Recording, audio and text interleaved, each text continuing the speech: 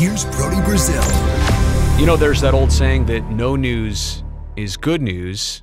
Hopefully that's the case with the Howard Terminal Ballpark, because honestly, since July 20th and that city council vote, we haven't heard much from the team or politicians or either side that's trying to make this ballpark a reality. Now, some of it is because that respective vacations were deserved, definitely, and taken. But there was so much buildup to that vote, to this process through the months of May and June and all of July. And then now here we are, almost an entire month removed, and we haven't hardly heard anything, like I said, to go off and try and figure, well, we know it was a 6-1 vote, yes, but that yes was not on what the Oakland A's had proposed. So where exactly do we even stand with all of this outside of obviously letting it take a moment to sink in? Now, I'm going to share reporting with you here.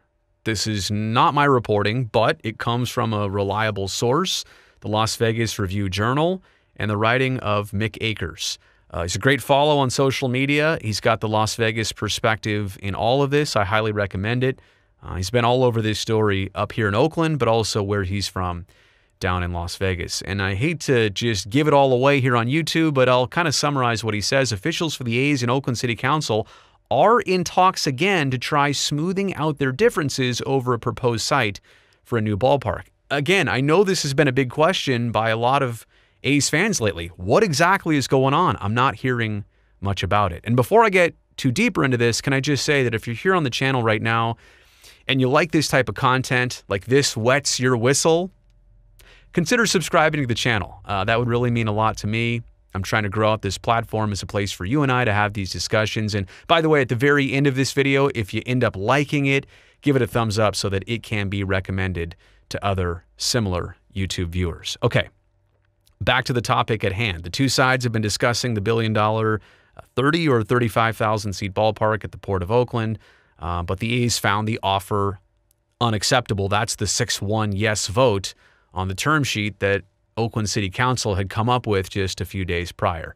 It also says here one of the key differences is off-site infrastructure improvements and how those will be paid for. Now, we know that since then there have been some local, state, and even national developments of infrastructure financing for places just like the Port of Oakland, just like Howard Terminal, that could basically take care of a lot of these problems. I don't know all of them, but it could definitely help smooth things out. Let me get to more reporting here by the Review-Journal.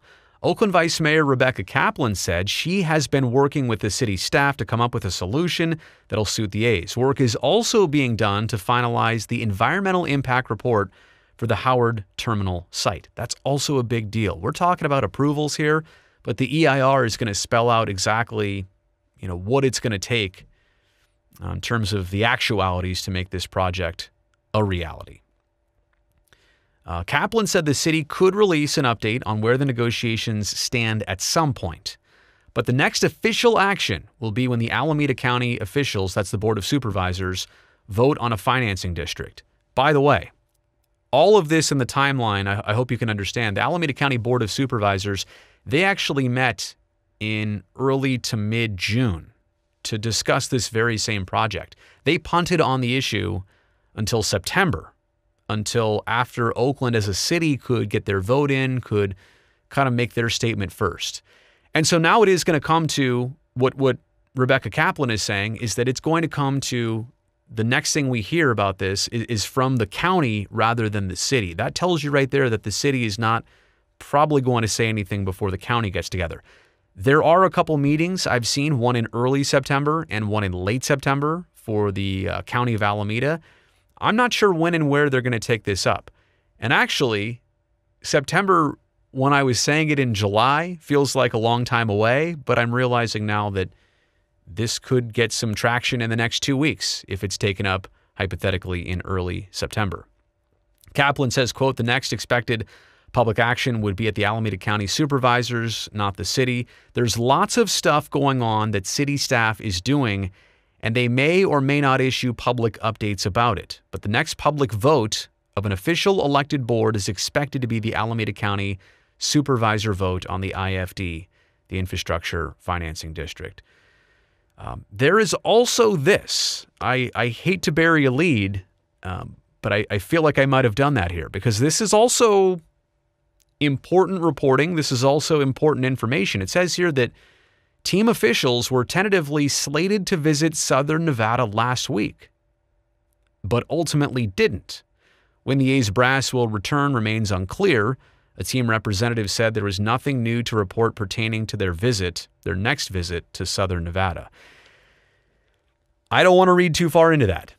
Could mean something, like something's brewing in Oakland and it's going well. It could mean absolutely nothing, that they're just tied up with a bunch of things and this is not, visiting Nevada again is not a priority, or that they've got all the information that they need so far. I mean, they've already been there a handful of times, several times already. Maybe they just need more time to consider how that goes. So again, all of this to put back into the generalization of this. There hasn't been much news. I don't know when the next piece of news is coming out. We're all eagerly anticipating, something good coming out. Now, do I think that nothing's happening behind the scenes? Absolutely not. You not hearing about it and things not happening are two totally different things. And that's not the case. It's my firm belief that, two sides are working together, which is a great sign, working closely, and have really made this an airtight conversation, which benefits negotiations. It benefits the process. It's a weird thing to say because we all want an ear on this. We all want to know what's going on. But if you think about it, if this makes the process more genuine, more trustworthy, more productive for both sides, that we don't find out about it until it gets closer, I'm totally okay with that. And I'm kind of a nosy person. I mean, that's my business, to find out information and share it with you. So again, no news, hopefully good news. The A's have not visited Las Vegas again. They canceled the visit. And we haven't heard much from either side, the team or the city of Oakland, but it does sound like, from Rebecca Kaplan, that the Alameda County Board of Supervisors meeting and subsequent vote is when you will hear this brought up publicly again for the next time. And that still may be a couple weeks, if not more, away.